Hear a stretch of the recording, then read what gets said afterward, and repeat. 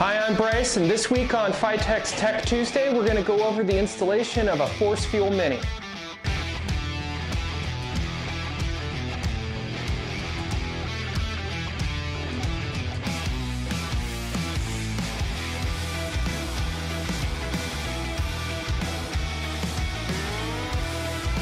We have this 1964 Chevy Nova in the shop, and it is a perfect vehicle for showing the installation of the Force Fuel Mini. Even with a tight engine compartment, the Force Fuel Mini can be mounted in various positions with a versatile mounting bracket. Let's get started by choosing a location to mount our Force Fuel Mini. The Force Fuel Mini can be mounted almost anywhere in a vehicle, including the core support, inner fender, or under the vehicle on the frame. The Force Fuel Mini can be mounted in any orientation as long as the return fitting is the highest point on the module. We recommend a vertical mounting position for best performance. The Force Fuel Mini system includes 5 feet of high pressure fuel hose, so it is expected to mount the module somewhere within 5 feet of the throttle body.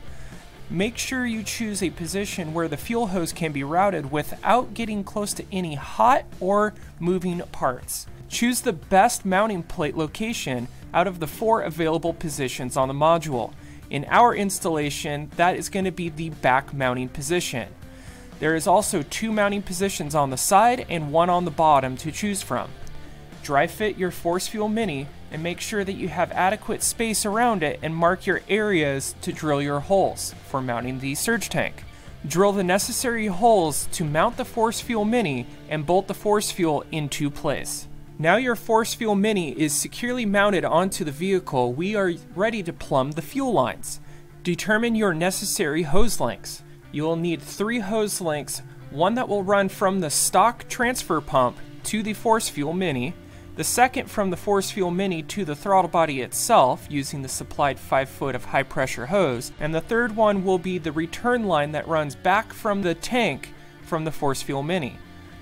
Start by routing the supplied high pressure line from the throttle body down to the red pressure port on the Force Fuel Mini.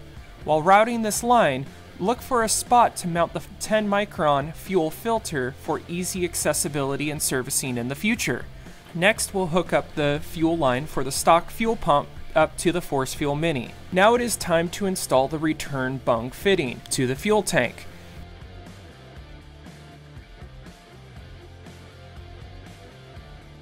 Here we're going to demonstrate how to do this process on a piece of sheet metal, but the process is the same at the tank. Start by drilling a small pilot hole into the top corner section of the fuel tank. Then move to a step drill, apply some grease to the step drill, and drill your hole out to a ½ inch. Insert your return bung with the gasket at the base and the bolt on the outside. Using a 1-inch open-end wrench, hold the return bung into place while tightening the bolt on the top with a 9/16 wrench.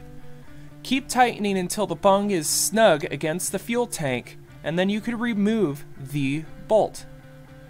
Once the bolt is removed, install the AN6 male fitting as your return line fitting point.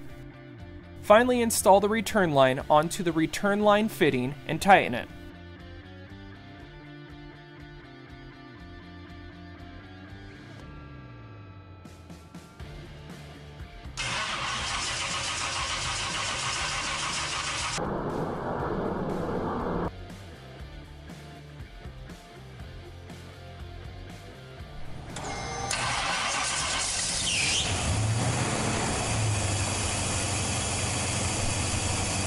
The big things to remember with installing your Force Fuel systems with FiTech is to make sure that your return port is the highest point of the Force Fuel module itself. After that, your mounting possibilities are almost endless, and as long as you follow that highest point and install your return bung safely back to the gas tank, you're going to have a breeze of an installation. If you have any other additional questions with this week's Tech Tuesday or have ideas for future videos, please comment them down below.